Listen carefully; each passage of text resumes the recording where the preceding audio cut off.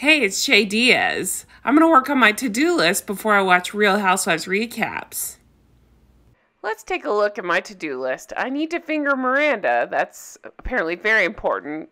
I need to be the only comedian in the whole world that's available to book for any event, because that's what the show wants us to believe. I need to host a podcast that no one would ever listen to.